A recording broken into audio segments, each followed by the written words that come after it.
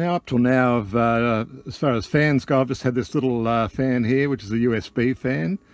Pretty groovy little thing. Works really well, really quiet. Virtually uses no power.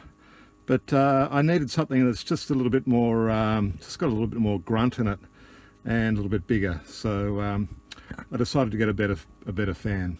Well, this week I'll be fitting a Caframo Sirocco 2 fan. It's a 12-volt fan.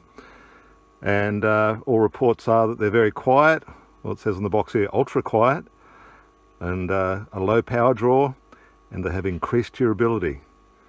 Well, I'll be doing another report on this in a year, and just seeing if those claims are actually true. They're made in Canada. Let's have a look at this baby.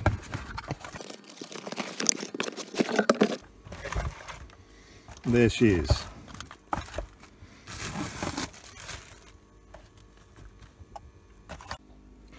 Okay, on the bottom of the fan, there's, I don't know if you can see it that well there, but there's marked positive and negative, the two terminals.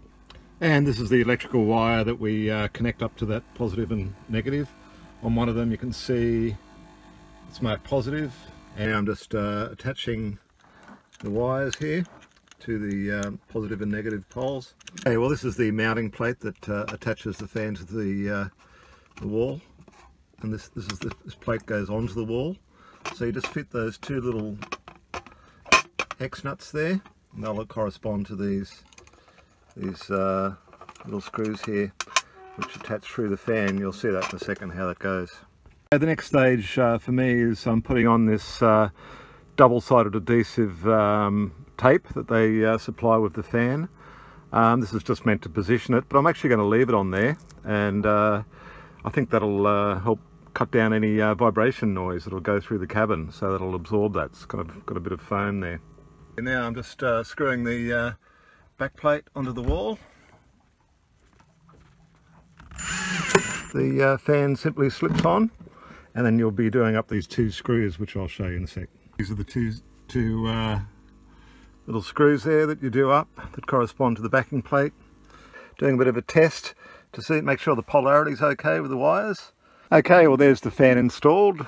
It's all permanent there.